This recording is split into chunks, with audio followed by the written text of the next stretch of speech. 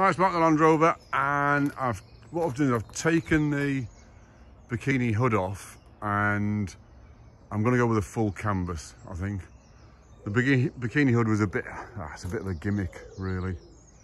I'm not happy with it being aftermarket because the loops, the kind of catches in here snapped, the plastic catches in there snapped. So if anyone's got any hoops, I need the centre hoop, because I've got the front hoop, and I think they're the same for the canvas roof.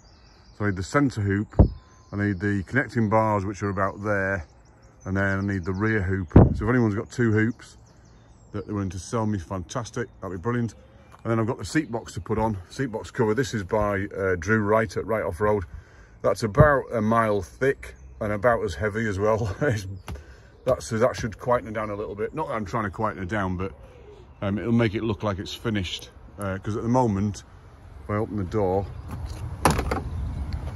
we've got a kind of scruffy seat box there. Got to just put some paint on there, some de-rust on there, give it a rub down, put some paint on, and then put the seat box cover on.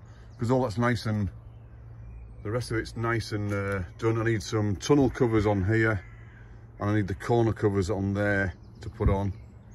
And then that's the interior done. So the interior's not looking too bad now. It's actually looking quite tidy.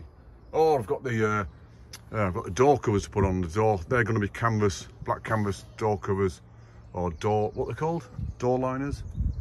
Not sure what they are now. Anyway, the door bits with the little pockets in, because they look pretty good. And then I'm going to paint the inside and paint the front, because that's still black. And if anyone's got one of these, a little catch that goes on there, then I can connect my flaps up for winter. It doesn't matter too much in summer, but in winter, it'd be nice to have the flaps closed. So I need a clip and rear hoop so I can put the canvas on. And now I've locked in the spare wheel, so I've locked my anti-loose down with a bolt. That's pretty solid. I've got to re-lock wire these nuts up just in case, when they haven't moved, I don't think. In fact, that one might have moved, look. Right, I'll torque these back down again later and then lock wire them up so they don't move.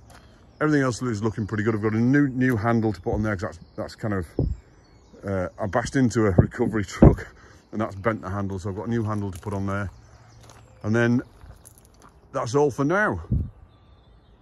Squeaky fan belt still to do. I think the pulley's gone, because I've tightened the fan belt and it's still squeaking on startup, so I think the pulley's gone.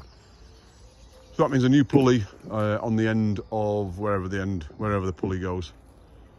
All right, that's it. Mark out.